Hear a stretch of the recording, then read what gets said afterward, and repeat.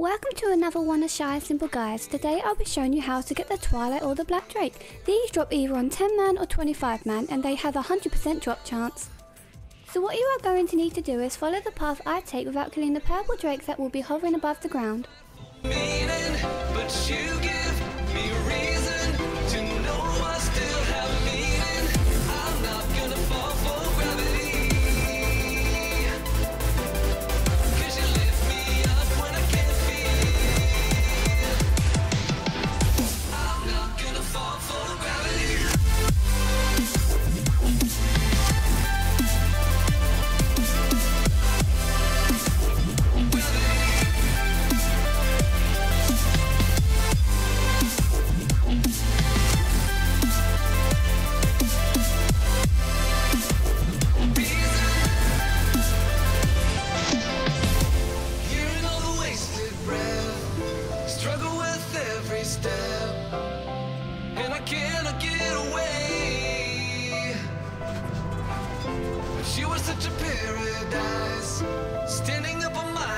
Once you ran all the way around killing every mob apart from the drakes, you can just DPS the boss down in the centre of the area.